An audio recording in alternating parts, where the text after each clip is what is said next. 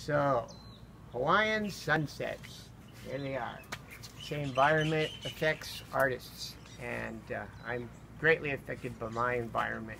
I started coming here way back in the 80s, and when I moved here permanently, for the first year, every day I walked down to the beach and I saw every single sunset. I must have seen, I don't know, like it's hundreds, and I swear I did see about a dozen green flashes. I know people say that's a myth, but I believe I actually saw that. But in my art, here's a book that features a bunch of my art. It's called Surf Graphics. It lists top 30 outsider artists in the world, which is a European way of talking about lowbrow artists or tiki artists. I'm in here, and a lot of my stuff features a lot of sunsets, as you can see.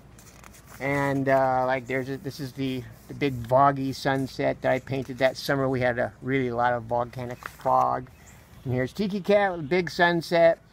Digga-Digga-Doo, another big sunset, and the Jungle Witch, which is another big sunset. So every year, that first year I moved here, I went down and I saw the sunset, and it just influenced me. I just had to paint the perfect sunset, that transition from day to night. And a lot of other things are going on in my life, and it started to become all about transitions. It's like the beach and the sunset, that's a transition from day to light, from the land to the sea. And then, like, even in the Jungle Witch, it's from, like, she's a whole thing of transition from a woman to a squid, you know, from the old tiki, which is down here, up into the new tiki, which is a tiki mug. So it's all about the transition of, like, what Hawaii is in reality into what Hawaii is in perception, or the fantasy of Hawaii, which is my art. Because, like, what I paint is not really Hawaii. What I paint is Hawaiiana, and my envision of what is paradise.